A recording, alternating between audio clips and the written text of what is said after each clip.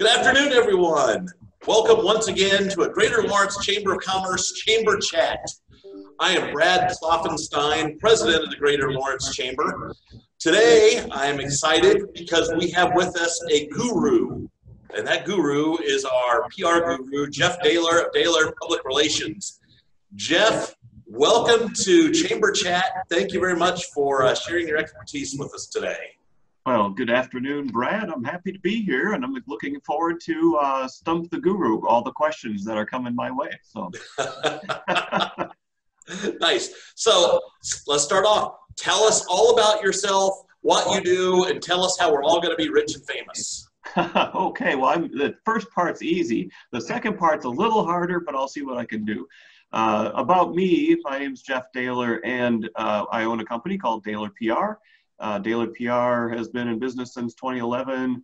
Our tagline is educate, communicate, motivate. And what we mean by that is that we help to educate your audiences through communications processes and motivate them to do what it is that we want them to do. And that can be just a variety of things, obviously. It can be whether it's a retailer trying to get sales to a school corporation trying to pass a referendum. The favorite things that we have to do are not necessarily tailored to one market or industry or another. Mostly we like to work with people who are doing something good for people in the world. And that can be anything from a product to a service to, to some big project or something like that. We've got several people that work for me, and we actually were sort of built for the pandemic, I think, because everything we do is virtual. I work out of a home office. I have some of my team members. One of my team members works out of Minneapolis, Minnesota, from her home office. Another team member that works out of his home office in Fishers, and another team member that works out of his home office in Nashville, Tennessee. So, so we're sort of all over the place. But we don't need to be all over the place we can be all over the place to get work done, because this is what we're all about now, is we're online, and that's kind of the way we have to be during a pandemic, even though we're trying to open up a little bit. Rich and famous, maybe we'll see if we can get there as the questions come in and as we go forward. So, all right, well, I will start with the first question because I probably have several questions. I bet you do. Let's start with branding, the importance of branding, and the importance of consistency in branding. Oh, that is perfect, because one of the things, Brad, that you talked about is as the topic for today, which is how do you survive in a pandemic? And the first thing is be you. And that's what branding is who are you? Who is your, what do you do? Who do you serve? Who are you? And often people say, what does branding really mean? What is branding? Branding is what people say about you when you are not in the room. So if you think about things like Disney, I mean, they've got a huge brand, and usually when Disney's not in the room, people say, what an experience. I went to Disney and it was an incredible experience. Or I have Disney Plus and I'm watching incredible movies and other entertainment content. Their brand is something that puts a smile on your face. That's who they are. So what is your brand as a company or a business? You have to know who you are and be out there so that people can see you and know who you are and say, yeah, that's somebody that I want to go to. Does that make sense? It does. So how does that relate towards, how do you develop your brand in the beginning and know that that's going to translate into sales, reputation? What all goes into making that brand? Obviously, the end result is people talk about you in a positive light. How do you get from point A to point B? Yeah, and you can hear about that from people who are starting a business and say, okay, well, I need to develop my brand. But then you also hear about that as people maybe find their niche and evolve, and now they have to rebrand. And so when you start out, you have to say, well, okay, here's what the market has out there, and here's what I'm interested in. I want to do something, and actually, I'm a big fan right here on the fort of Triton Brewery and Bistro, which is a new addition to their brand, the Bistro part of it. And when they started, they said, well, okay, here's who we're going to be. And I think that they exemplified their brand really well. And so part of it is your image. What is the look? When you go to the Triton Bistro, you've got their logo, but you also have, here's what the feel, the vibe is there. And then when you look at their beers, each of them sort of helps to give you a picture of who they are, what their brand is. If you have to evolve, if you're changing, and Triton decided to evolve, they said, we got to add some food. They had food trucks and other, other ways that they could get food into their brew pub space. But eventually I think that the demand was, man, you ought to be making food right here. And so they said, well, okay, let's make some food. What kind of food is that going to be? What fits our brand? And, if you think about a craft beer, it's different than a Budweiser. It is something that it's something special. It's something different. You can price it a little higher because it's unique. And so, okay, you're not going to go with, just plain burgers and fries at this unique place. You got to find a menu that captures a little bit of your brand. So they came up with some really creative food products that pair nicely with their beer, and it enhances the whole experience and enhances their brand.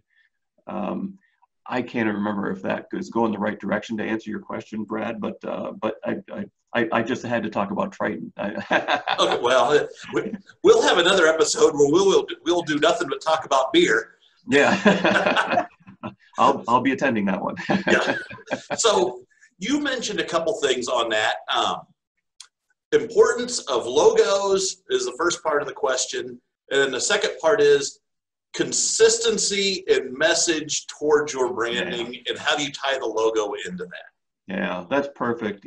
Consistency is so important. We, in the PR biz, we talk about the 3 C's, clear, concise, and consistent. And so when you're trying to get your message out, you want to make sure that it's in that clear, concise, consistent. You say what it is that you want to say quickly. And then when you re-say it, you are consistently using the same messages over and over and over again. So people, again, know who you are, know what your brand is. The consistent part, I'm trying to think of an example, but like you're going to do with this chamber chat. You're going to put a graphic on the front end and on the back end, and it's going to have your logo, and it's going to have the color scheme and the font or whatever. All of that stuff is going to be consistent, and you want that consistency to lay over all of the ways that you communicate, whether it's your website, it's your blog, it's your Facebook page, or your other social media channels. Each of them needs to be branded in a way that people can instantly recognize, I'm at Greater Lawrence Chamber of Commerce now, or I'm at Triton Brewery now. And so that when you see it, you go, okay, that's them. So I also wanted to touch a little bit and get your opinion on, obviously right now, some industries have had a bigger slowdown than others. There's a few industries that have picked up. The importance of advertising now and continuing to advertise now, even though your revenues might be a little less than normal. Yeah, this is a challenge because often what happens is the first thing to kind of get cut when you're in a revenue downturn is to cut out the advertising or the public relations work. And we actually, there was a chamber sponsored event a few months ago through the Current and Geist, the newspaper group, that brought in a speaker who said, when the economy goes down, that's the time you have to ramp up. And the reason is that you might be able to take some extra market share from other folks that did not ramp up in their advertising, and then and let people know that you're still out there, you're still doing what it is that you're doing. I'm seeing it's like oh my goodness, Family Leisure, which is up here on Pendleton Pike. They are they're a bigger chain organization. They've got stores in many places in the country. I think it's maybe a dozen stores or something like that. But holy cow, have you ever seen a TV commercial for Family Leisure during the news? Good Lord, they're like advertising 3 or 4 times during a half-hour span. For them, one, they realize that, okay, people aren't coming to their stores right now because we're in the middle of the pandemic. You can't leave your house, and they couldn't be open. But some of their advertising has been really great in saying, I don't know if I can share my screen or not, but there's a great Facebook post that they put out there that has, let's see if I can find it to remember it here. It has a photo of John Lennon and Yoko laying in bed, and they're snuggling, and it says, "My idea of quarantine." And then underneath it is a photo of Chip and Joanna Gaines from HGTV, and it says, "My wife's idea of quarantine." And they're working on upgrading their house, while, you know, my idea was let's just relax, okay? And so the Family Leisure folks are like, this is an opportunity. You're at home. Why don't you come out or better yet, why don't you go online, order some stuff from Family Leisure? We'll come to your house, we'll build it for you, and then you can enjoy it while you're stuck at home. They looked at the pandemic as an opportunity. And also they looked at the pandemic as a way to grow their online business.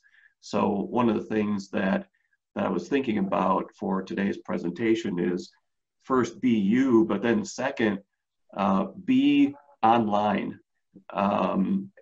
We all have to be online. We're online right now.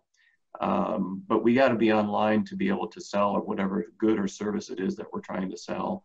And people, that's where people are right now. And we say in the PR business, you know, go where the people are. People are online. So what does that mean?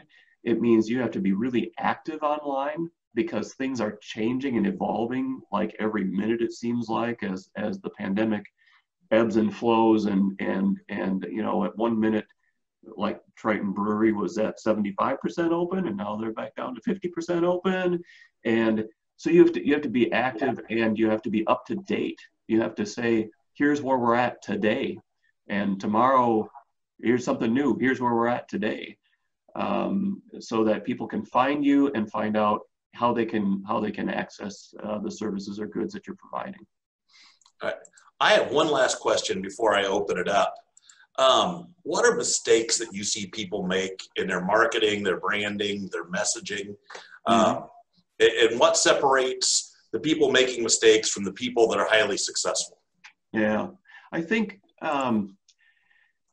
it's lack of doing some of those things that I'm talking about, lack of not being online, lack of not being up to date, lack of not setting expectations. So a week ago, I went out to Flat Out Motorsports up right at the edge of Fishers and Indianapolis, and had the tires replaced on my motorcycle. And when I walked up to the front door, there's a big sign on the front door that says, you know, you can't come in without your mask on. Which, okay, it was you know, by that time, the mayor had already announced that, yes, you got to wear masks. And I'm like, oh, yeah, I forgot about that. And went back to my car and got my mask. But nowhere on their website or on their Facebook page does it say you have to wear a mask if you're coming in here right now. And I think it's a good reminder to set expectations that this is what it's like right now. And that's important for a segment of people who want to be safe. So they want to know that you're safe. If they're going to come to your showroom at Flat Out Motorsports and look at the variety of toys that you've got to sell there, some of your audience, some of your market wants to know that you're wearing masks and that you're requiring their customers to wear masks and all that stuff. But we talked to the owner while we were there, and he said, holy cow, we had to, you know, we tried to do that. We tried to set expectations. We put out there on our Facebook page that we're requiring masks, and a certain group of people just hammered on them. They just said, you know, no way, I'm not doing that, and you guys are idiots for doing that, and whatever. It's a really hard time to set expectations and try to appease, or at least or try to make everybody happy. We're not in a place where we can make everybody happy right now. Ask any school superintendent, how do you make everybody happy? I mean, it can't be done. But if you can be kind, then I think that can help. So how do you respond if there are negative comments on your social media feed? You have to respond with kindness, with patience, with understanding, and not alienate further some of your audience. And so are some folks doing that right or wrong? Well, they're avoiding the issue by just not putting anything out there. And yes, you're avoiding getting those trolls getting mad at you on social media, but what you're not doing is sharing what your expectations are, and if that market that is concerned about health and safety wants to know that you're safe, they want to know that by looking at your website or your social media channels. Thanks, Jeff. So we will open this up to our assembled masses. Who has questions for Jeff? Okay, I'll jump in here on social media. You know, I saw something today where some business, and I think he was in the gun and ammo business or something like that, showed pictures of all this black driveway sealant type stuff, and said, who's with me? I'm going down and pasting that over the Black Lives Matter piece that had just been added to Indiana Avenue. And it's like, okay, are you an idiot or what? Because, you know, his base might believe that that thing doesn't belong there. But right now, this thing is getting spread all over the place, complete with, here's a list of all this guy's businesses that you should not be doing business with. Yeah, what do you know, I just throw that out there as an example as to something that doesn't make a whole lot of sense. No, okay, you're this guy, and you realize, oops, maybe I screwed up. Has the damage been done for good or what? Oh, that's a great question. And okay, who amongst us, and raise your hand, thinks that social media is a cesspool? Okay, I'm right there with you. Only to a point. You know, there is a cesspool part of it. Right. And I agree with you, Russ. There's plenty of examples of people using social media for good, not evil. And then there's also, sadly, plenty of examples of people using social media for evil. You know, I'll state flat out, I'm not in favor of covering up the Black Lives Matter mural. In fact, I would like to promote that. That's my own personal opinion. And that's apparently what social media is all for, is to express your personal opinions. You know, if you're a guy with a gun and ammo store, and you are being you are working your brand, there's probably a certain number of your clientele that probably agree with that viewpoint. And you know, probably, I mean, I don't know, you know, which business you're talking about, but probably I would say that there may be going to be a bit, you know, more rebels when it comes to playing it safe around the pandemic as well. And a lot of their clientele are going to agree with the owner on that. And so, you know, probably he's doing, you know, I don't want to promote the viewpoint, but he's probably doing the right thing for his business because it is playing to his customers, his market base. And you know, when I think about, okay, what kind of trouble can you get yourself into? Will he get criticized for that viewpoint? Probably. He has a bunch of other businesses that are not gun and ammo places, though, that everyday Joe you and I might go to. I don't know what they are, but Sure. you know, they're not related to that. Yeah. So that part of your question was, what if once the genie's out of the bottle, is the genie out of the bottle? And yes. And when it comes to you know, stating your opinion on some of these things, yeah, the genie's out of the bottle, and we get these examples every day of you know, politicians that stated something 10 years ago, and it comes back to haunt their campaign today, even though this is a decade ago that they may have stated this. I think that what it tells us is to be very careful and to think through what we say online, whether we're representing our business or we're representing ourselves as individuals. Is that my brand? And is that something that I'm going to be uncomfortable with if it shows up in the headline of a newspaper tomorrow morning? And that's one of those things where, you know, we try to train people from the human resources perspective. You know, if you're not comfortable with that showing up in a headline tomorrow, then do not put it in print, in an email, in a text message, on your social media, or wherever. If you feel like you have to express that opinion, then make a phone call to someone. But otherwise, if you know, if you put it out there in print, it can be found again, and your business will either suffer or grow as a result of the things that you say. So as a follow-up to that, how important is it that the people that own businesses kind of keep their message in line with whatever their business is? And if somebody goes off the rails and expresses an opinion on their personal page, you know, typically we've seen that happen several times. That also affects the business page. How do you rectify that and get your business back on track? Yeah, you know, it can happen. And can you get your business back on track? Yes, and the way you do that is with a sincere apology, and then telling people how you are going to not let this happen again. So everyone makes mistakes. I've done some consulting for crisis communications, things that are oh my goodness, just absolutely horrible things that people did, you know, mistakes that people made. I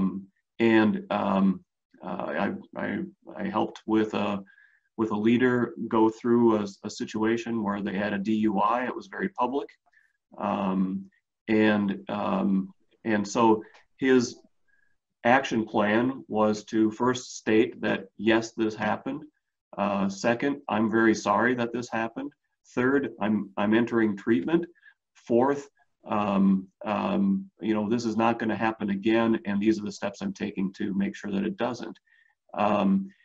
It's a horrible situation to be in, but if you don't apologize, if you don't say what you're going to do to fix this problem, whatever that problem might be, people don't trust you anymore. And once you've lost their trust, then it's very difficult to regain it, and it's very difficult for your business to thrive because you've got a reputation now that that has this little blotch on it. And if you get more blotches, eventually you can't be in business anymore. So I think I saw somebody else that had their hand up. Ross? Thanks. Hey, Jeff, first of all, thanks for your help that you provide for the Chamber and our Government Relations Committee. Much appreciated. All right. My question is, what's the composition of your client base? Is it all over the board, or do you focus on certain types of businesses? And my second question is, how do you answer the question, why should I hire a PR firm? What's your 30-second elevator speech? Sure. I appreciate it, Ross, and I also appreciate all the things that you do for the Chamber, and especially leading that Government Relations Committee. So thank you. Thank you. You know, first of all, what does Dehler PR? Where are we at? What space are we in? Like I said before, we like to help people who are doing things that we think is making a difference in the world, and that can be just about anything. You know, if you're a pharmaceutical company that's making a drug that is helping people get better, we like that.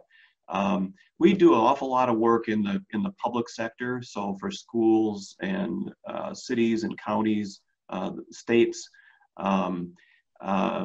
We enjoy doing project work that involves providing information to people so that they can make a decision on whether they can support an issue or not.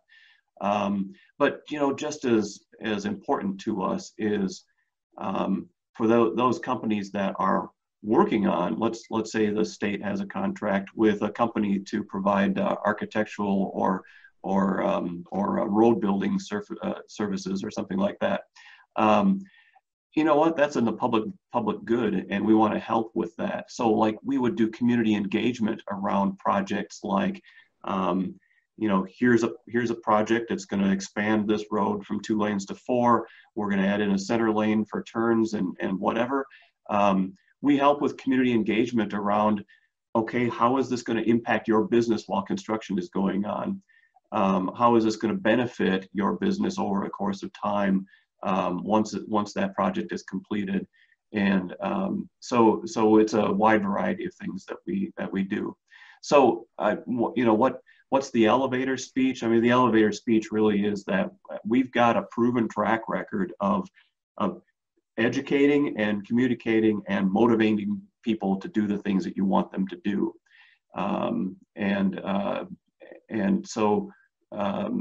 So if, you know, basically any company or business or organization that needs help in telling their story and getting people to do what they want them to do, then we can help with that.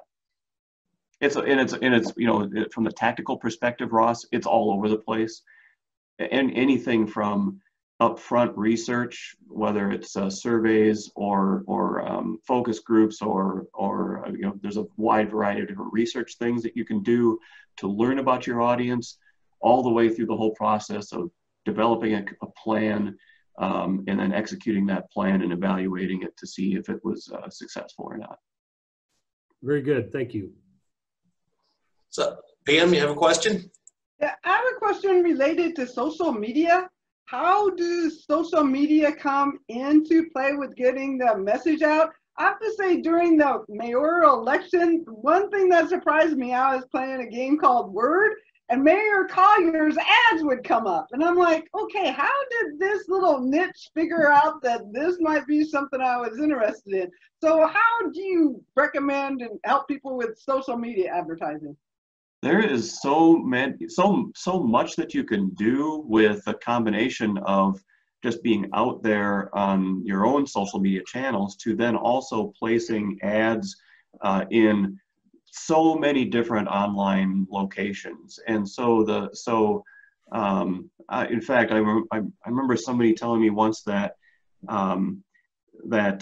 you know, by not targeting some of their Google ads, they ended up with clients that were from so far away that they weren't able to handle their issues, whatever challenge it was that they were trying to overcome.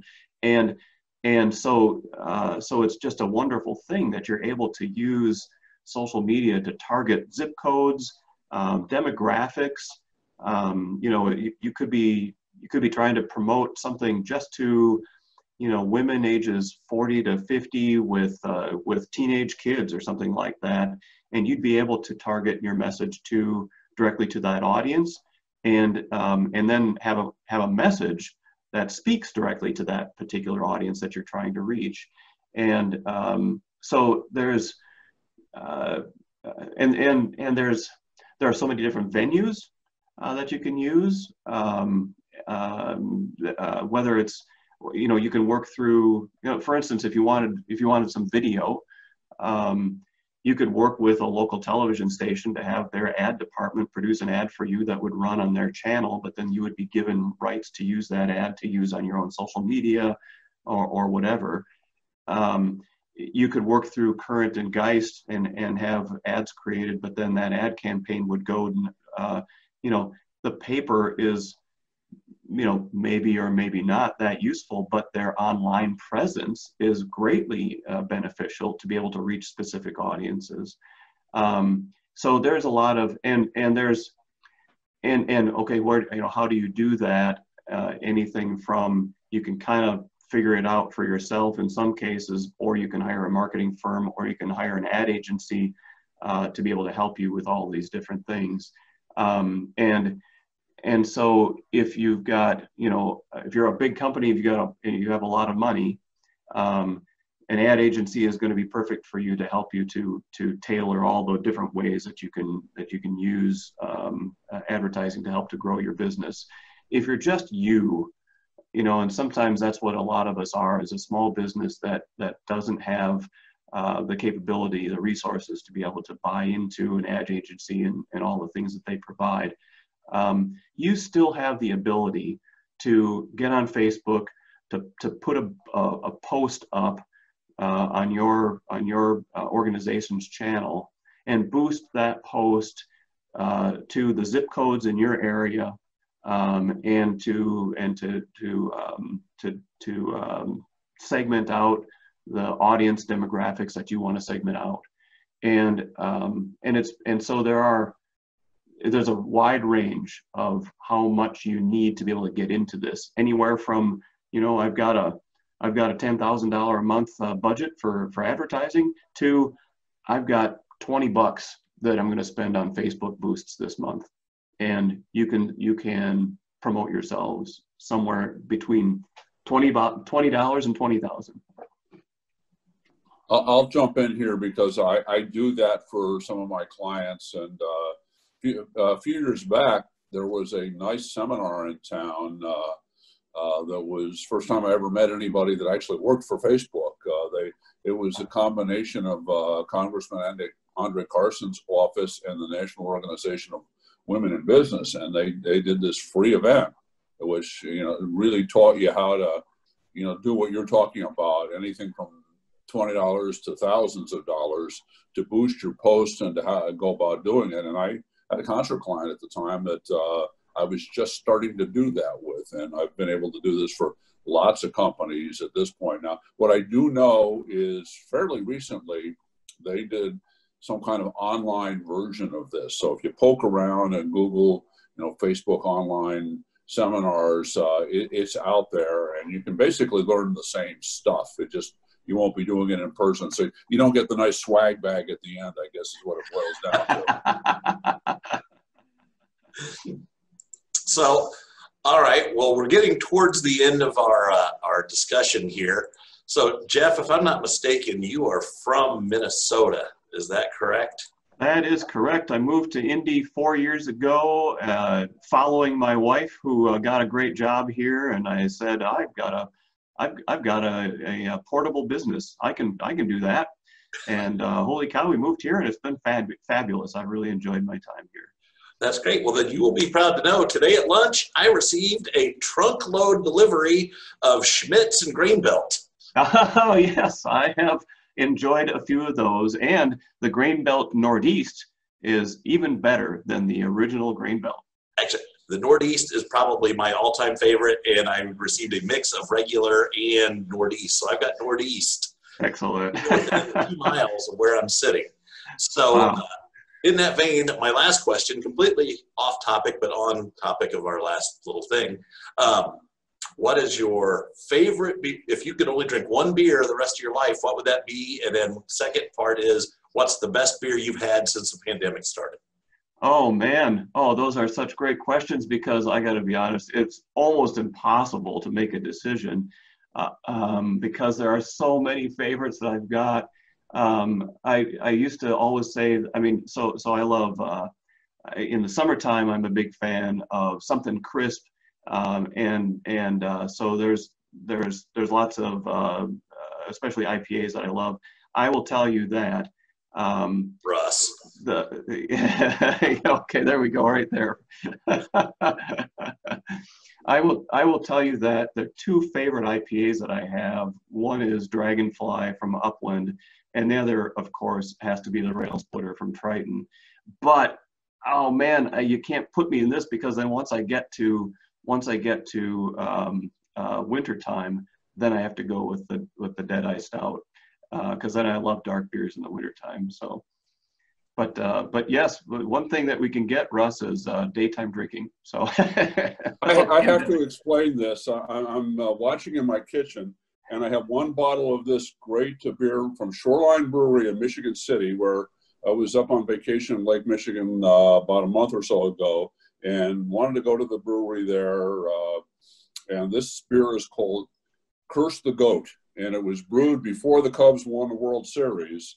And every year on opening day, they tapped it. Well, this funny thing happened. The idea was that it would be around till the Cubs ever won a World Series. Well, once they did, the thing really took off. So they make it available on a far greater basis. And I had it. So I basically described this as the best beer I've had since the pandemic hit.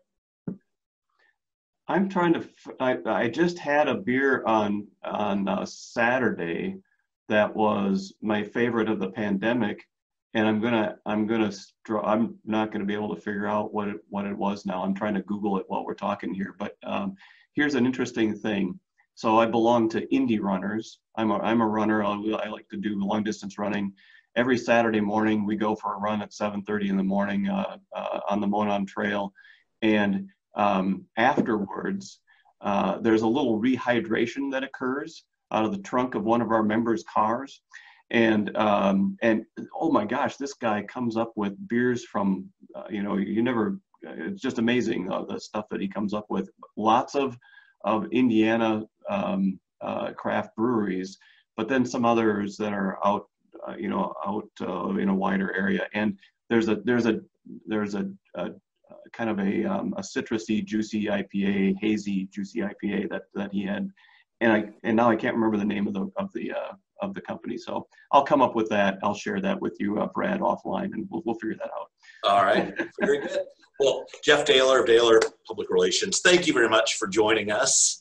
Hey, thanks everybody good to see you all. I'm glad you could be here today. Sheila, especially you. I haven't seen you in quite a while, so I got to see you soon. Oh, it's great to see you. I'm very excited. So thank you. This is great information too. I appreciate it. We can use it. Excellent. So, and for those of you watching, keep in mind tonight we probably have our best night of the year for our Greater Lawrence Chamber cruise-in over on Otis Avenue along Lawton Loop. So come on out. Jeff, if you show up, I will have some cold Northeasts in the cooler. There we go. Also keep in mind on Tuesday, August 25th, we have Aletha Dunstan from the Reuse Authority who's going to be at our luncheon. So get your reservations in for that. I believe that luncheon's at the Starrett Center. Is that correct, Erica? You can just nod. Okay, there we go. September 8th, we have our golf outing. That's going to be at the Fort Golf Course. Make sure you get your reservations in for that. We're still looking for sponsors, as well as sponsors for the cruise-in. And then you mentioned the Current and Geist. They did a nice little story on us today talking about the governor who's going to be our keynote speaker at our annual membership luncheon. So be sure to get your tables reserved for that. And we're also, we have some sponsorship opportunities. So again, Jeff, thank you for joining us. Thank you all of you who watched this week, and we'll be back next week. You should know our guests hopefully within the next 24 hours. So you all have a great week. I'll see you next time. Take care. Bye. All right.